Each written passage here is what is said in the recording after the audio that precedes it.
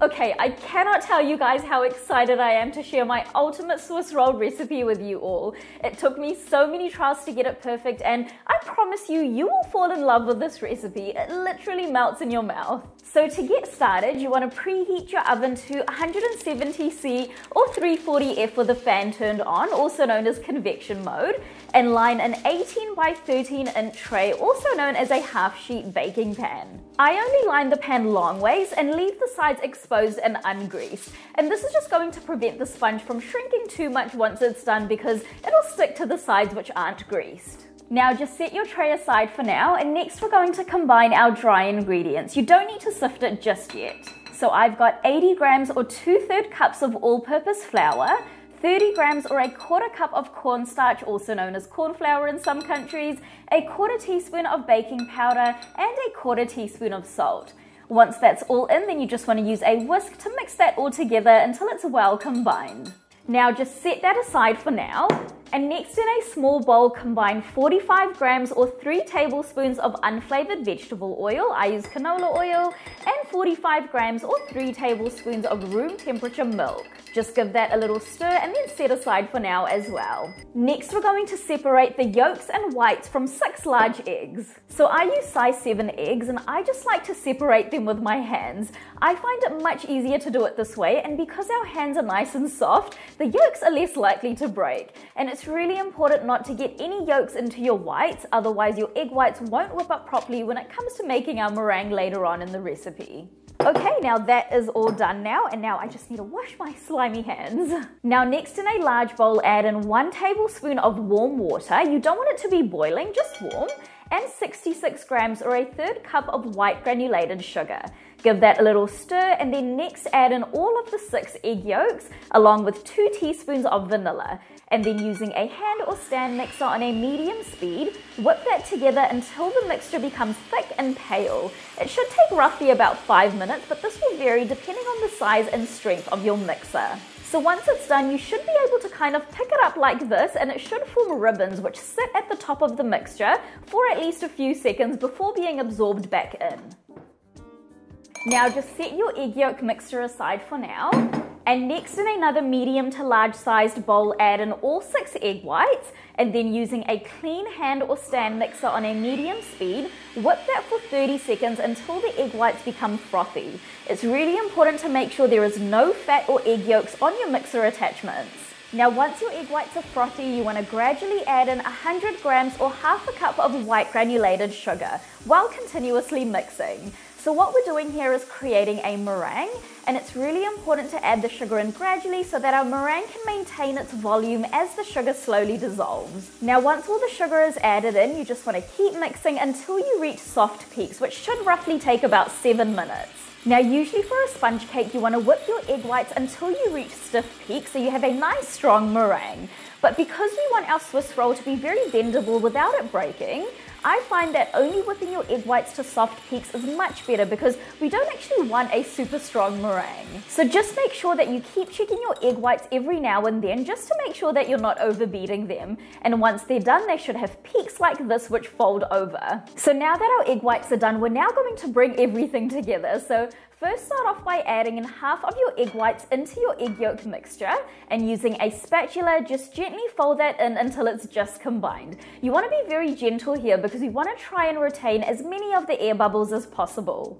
Once that's done, you want to sift in your dry ingredients from earlier into the batter, and again fold until it's just combined. It's really important to make sure that you are sifting in your dry ingredients at this stage, so don't kind of just dump it all in. Next, add in the remaining egg whites into the batter and fold with a spatula until it's just combined and you can't see any more streaks of egg whites.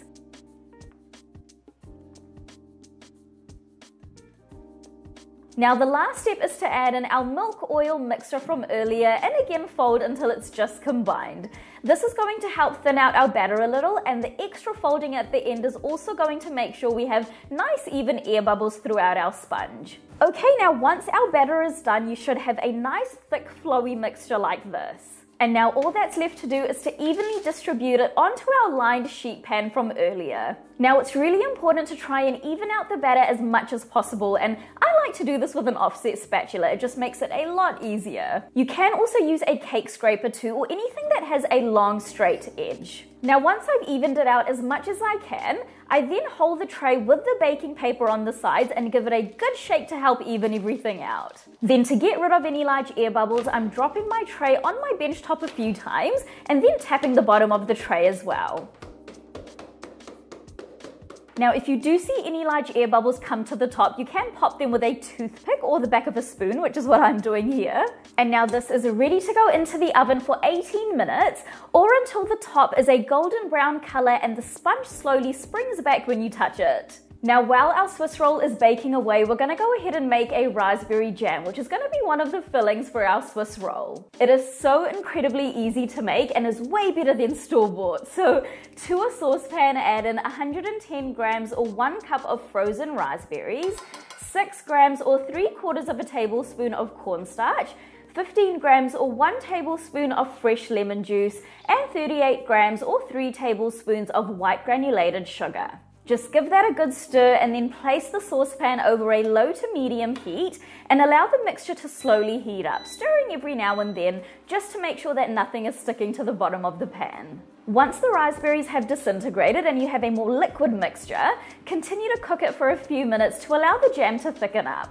Once it's at this kind of consistency, then it's all done. So now you just want to take it off the heat and pour it into a shallow dish so it can cool quickly. I like to pop mine into the fridge for about 15 minutes just to speed up the process. So my sponge is done now. You want to let it cool in the tray for about 15 minutes. And while it's cooling, we're going to very lightly grease some baking paper. And this is just going to prevent our sponge from sticking to it when we come to rolling it. So because I have a large sponge, I'm going to overlap 2 sheets of baking paper so that it's big enough. And to each sheet of baking paper, I'm just using my fingers to spread out a very small amount of unflavoured vegetable oil. Again, I'm using canola oil. I find that by using my fingers as opposed to a pastry brush, I can spread out the oil much thinner. We only want to have a very thin coating on the baking paper.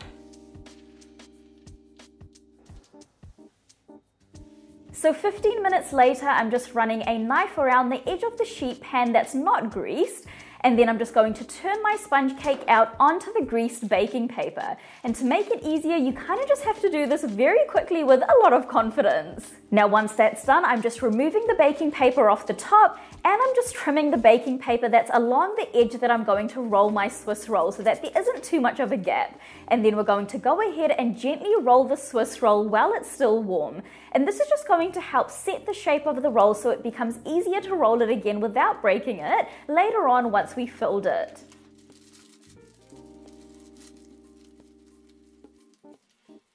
Okay, and now you just want to let this cool for about 20 minutes, and in the meantime we're going to whip up some cream. So to a medium-sized bowl, I'm adding in 400 grams or 1 3/4 cups of cold whipping cream, 2 tablespoons of icing sugar, also known as confectioner's sugar, and half a teaspoon of vanilla. And then I'm just using my hand mixer to whip that until I reach stiff peaks. Whipped cream can overwhip really easily, so just keep a close eye on it when it starts to thicken up. So my Swiss roll has cooled down now, so I'm just going to unroll it gently and then start filling it. Now before filling it, I'm just going to trim off the ends, but I'm not cutting it off straight. I'm doing it slanted, and this is just going to add a nice shape to our Swiss roll. So first I'm just going to spread out a thin layer of my raspberry jam, which should be cool by now too. And then on top of that, I'm going to spread out an even layer of the whipped cream. Now you want to leave a little bit of a gap at the end of the Swiss roll and only put a very thin layer of whipped cream on it, because as you roll the sponge, some of the cream will get pushed out. So leaving a little gap just ensures you don't have too much cream coming out of your Swiss roll.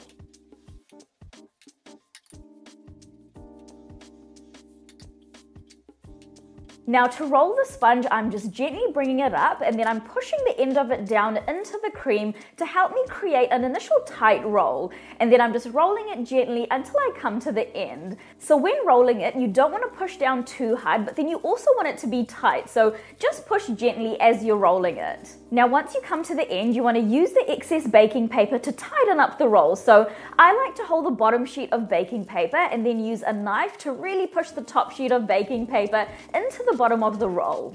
Now once it's rolled up, that is basically it. So now this just needs to go into the fridge for 1 hour to set before slicing it. So after it's set, you want to gently remove the baking paper and then cut the edges of the roll so that it's nice and straight on each side. And then that's it, it is ready to serve. This Swiss roll is the perfect dessert. The sponge layers are so nice and soft. The combination of cream and raspberries is a match made in heaven. It all goes so well together and it all just literally melts in your mouth when you eat it.